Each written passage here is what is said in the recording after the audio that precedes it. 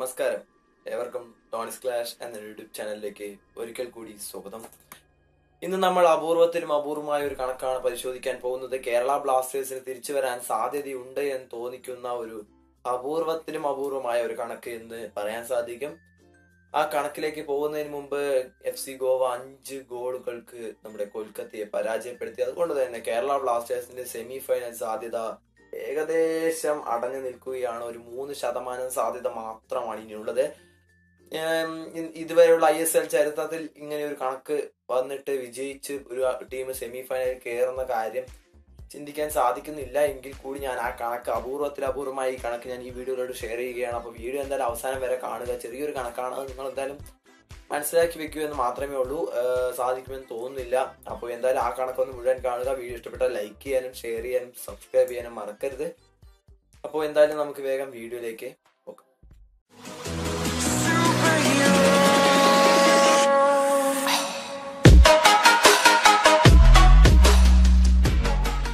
വളരെ കോൺഫിഡൻസ് കുറഞ്ഞിട്ടാണ് ഞാൻ ഇന്ന് ഈ വീഡിയോ ചെയ്യുന്നത്. കാരണം കേരള ബ്ലാസ്റ്റേഴ്സ് എന്ന ടീമിനെ പ്രതിനിധീകരിച്ചിട്ടാണ് ഞാൻ എൻ്റെ ചാനൽ തുടങ്ങിയതും ചാനലിന്റെ കണ്ടന്റുകൾ അപ്ഡേറ്റ് ചെയ്തു വന്നതും. എന്നാൽ കേരള ബ്ലാസ്റ്റേഴ്സ് എന്ന ടീം ഇനി സെമി ഫൈനൽ കാണാതെ പുറത്താവുന്നു എന്നുള്ള ഒരു നിരാശാജനകമായ വാർത്ത ആദ്യം തന്നെ പറയുന്നു. കണക്ക് എങ്ങനെയാണ് എന്ന് ഞാൻ പറഞ്ഞു തരാം.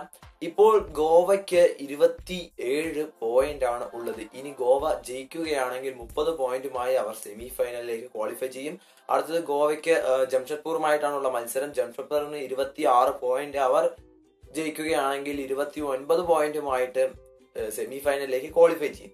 എന്നാൽ ആ 2 മത്സരങ്ങളും സമനിലയാകുകയാണ് എങ്കിൽ ഗോവയ്ക്ക് ലഭിക്കുന്നത് 28 പോയിന്റ് ആണ്. എന്നാൽ ഇപ്പോൾ നടക്കുന്ന Kerala Blasters versus Bengaluru FC മത്സരം കേരളം ജയിക്കുകയാണെങ്കിൽ 28 പോയിന്റ് ആവും. അതായത് ഗോവയും ജംഷഡ്പൂറും സമനിലയാവുകയാണെങ്കിൽ 28, കേരളവും ബാംഗ്ലൂരുവും കേരളം ജയിക്കുകയാണെങ്കിൽ 28 പോയിന്റ് ആവുകയാണ്. 28 പോയിന്റുകൾ ഈക്വൽ ആണ്. പക്ഷേ അവിടെയാണ് നമ്മൾ ഒരു ഫാക്ടർ ശ്രദ്ധിക്കേണ്ടത്. ഗോവയുടെ ഗോൾ ഡിഫറൻസ് എന്ന് പറയുന്നത് +11 ആണ്. +11 എന്ന് പറയുന്നത് ഗോൾ ഡിഫറൻസ്, ഗോൾ കൺസിഡർ ചെയ്തതും ഗോൾ അടിച്ചതുമാണ്. ഗോൾ കൺസിഡർ ചെയ്തതിനേക്കാൾ കൂടുതൽ ഗോവ ഗോൾ നേടിയിട്ടുള്ളത് കൊണ്ട് +11 ആണ്. എന്നാൽ കേരള ബ്ലാസ്റ്റേഴ്സിന് 0 ആണ് ഗോൾ ഡിഫറൻസ്. അങ്ങോട്ടുമില്ല ഇങ്ങോട്ടുമില്ല എന്ന നിലയിലാണ് കേരള ബ്ലാസ്റ്റേഴ്സ് ഇപ്പോൾ നിൽക്കുന്നത്. അപ്പോൾ കേരള ബ്ലാസ്റ്റേഴ്സിന് തിരിച്ചു വരണമെങ്കിൽ അല്ലെങ്കിൽ സെമി ഫൈനലിലേക്ക് ക്വാളിഫൈ ചെയ്യണമെങ്കിൽ ബംഗളൂരു FCയുമായിട്ടുള്ള മത്സരത്തിൽ മിനിമം 12 ഗോൾ അടിച്ച് വിജയിക്കണം എന്നുള്ള കാര്യം വളരെ എടുത്തു പറയേണ്ട ഒരു കാര്യമാണ്. അങ്ങനെ വിജയിക്കുകയാണ് എങ്കിൽ Jamshedpur versus Goa സമനിലയാവുകയാണെങ്കിൽ 100% Kerala Blasters semi ഫൈനലിലേക്ക് ക്വാളിഫൈ ചെയ്യും. ഞാൻ ഇതാണ് ആദ്യം പറഞ്ഞത്, അപൂർവത്തിനും അപൂർവമായ ഒരു കണക്ക്. തീർച്ചയായിട്ടും ഇത് സാധിക്കുമെന്ന് തോന്നുന്നില്ല. ഒരു 3% മാത്രമാണ് സാധ്യത.